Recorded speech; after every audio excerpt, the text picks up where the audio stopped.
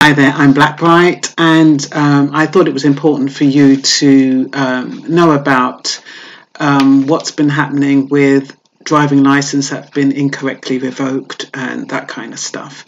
The information is from February 2018, so it is a year old, but I think it's very relevant because it's telling us what is going on behind the scenes, what we may not know about otherwise. Now, the source is Justice Now.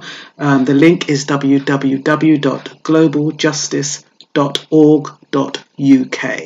Came out in February 2018. I'm going to have to read it because I don't want to rely on my memory or trying to translate it in a way and I get it wrong.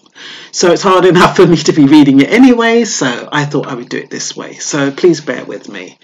Hundreds of people have been refused bank accounts and had their British driving licenses incorrectly revoked because of rudimentary data errors, according to the UK's immigration watchdog, looking into how the Home Office is pursuing illegal immigrants.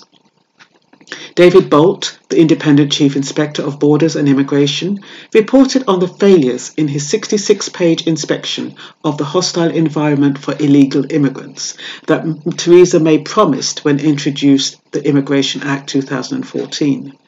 Bolt reported that due to a mixture of human error and data quality, 259 individuals had their driving licenses wrongfully revoked in 2015 as they were falsely flagged as being illegal immigrants. The hostile measures directed towards those wrongfully affected were in total deployed to revoke 9,732 licenses. Now, I'm not going to read every paragraph. I'm going to read this because it's important. Neither the Home Office nor CFAS holds any data for the number of current account applications refused under Section 40 of the 2014 Act, since banks and building societies are not required to inform the Home Office, CFAS or the participating agency when they refuse to open a current account for a disqualified person. According to Bolt, a sample of 169 case files of those refused current bank accounts show that 10% of them should not have been listed as disqualified persons on immigration grounds, despite the list being updated weekly. But that just shows you, they have a weekly update and they still get it wrong. The Home Office main casework in an operational database, Case Information Database in brackets CID, is used throughout the department to record personal details of all foreign nationals who pass through the immigration system. This information CID holds is shared with the Driver and Vehicle Licensing Agency, in brackets DVLA, as well as with the Fraud Prevention Service, CFAS. The Home Office relies on common law to share data with DVLA to prevent illegal residents from gaining driving licenses, and on the Serious Crime Act 2007 to share data with CFAS, which does fraud prevention work with banks to stop such residents holding bank accounts.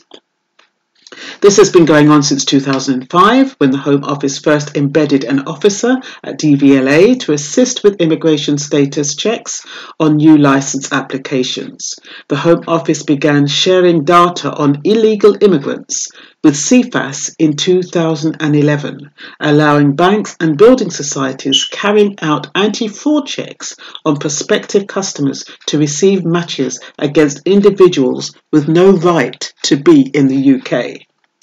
The Immigration Act 2016 will seek to update these policies, expanding on the deport first, appeal later powers, as well as tightening access to housing, driving licensing and bank accounts. It will also introduce a new criminal offence of illegal working, meaning the Home Office can seize wages as proceeds of crime for the very first time. Now, since this came out, the appeal first, deport first and appeal later has been debunked. They're not allowed to do that. So that is one change that's happened since this came out. So I don't know what they're going to do about that now. But yeah, they can seize your wages. That's not good. The Home Office spokesperson said, as the Home Secretary announced earlier this month, we will be introducing measures that will mean that banks will have to do regular checks to ensure that they are not providing banking services to illegal migrants. Furthermore, we are introducing a new power to search for and seize UK driving licences held by those living in the UK unlawfully. The measures discussed in the Independent Chief Inspector's report should not be seen in isolation, but as part of the wider action we are taking that has made it harder than ever before for illegal migrants to live in the country, the spokesperson continued. So yeah, and they're getting a brand new system that's supposed to be more effective because the one they were using by Accenture is collapsed, I think, or it's not effective. So I thought I'd let you know that. Hopefully there's not too many illegal immigrants now, that they've either got rid of them or that those who were illegal have now managed to formalise their application and get naturalised or whatever. But this, I thought I should let you know. Important information. So, and that's all for now. Bye-bye.